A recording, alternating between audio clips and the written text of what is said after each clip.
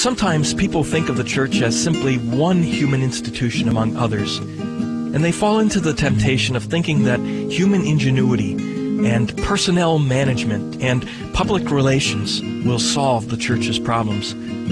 Today's saint, a bishop and doctor of the church named Hilary, had a very different view, and so should we.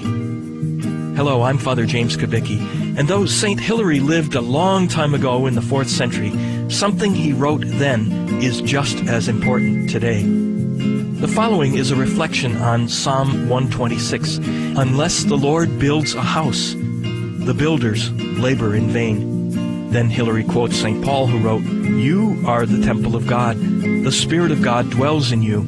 Each of us is a temple of God, and together we constitute God's house, of which Hilary wrote the following. Such a temple must be built by God. If it were constructed by human effort, it would not last. It is not held together by resting on merely worldly teachings, nor will it be protected by our own vain efforts or anxious concern. We must build it and protect it in a different way. It must not have its foundation on earth. Its foundations must be rooted in the prophets and apostles. It must be built up from living stones, held together by a cornerstone. An ever-increasing unity will make it grow into a perfect humanity, to the scale of Christ's body. Its beauty and its charm are the adornment given to it by supernatural grace.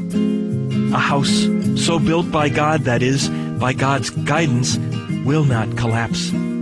Through the efforts of the individual faithful, this house will grow into many houses, and thus will arise the blessed and spacious city of God.